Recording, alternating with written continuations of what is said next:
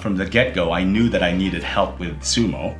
I did a ton of research, but that was clearly not enough. This is such a complex and ritualized and historical, long historical sport and religion. So we hired James Yagashi to help us with the sumo component, and then paired him with Chelsea Pace as our intimacy and also co-fight directors. And the two of them worked on making sure that the fights looked as real as possible, obviously without hurting the actors, but we wanted to make sure that the fights themselves told the story.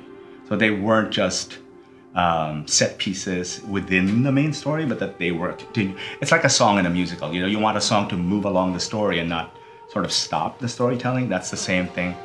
That's how we approach the fights, that they continue the story. The spiritual and the physical are sort of the opposing poles that shape the story of the play.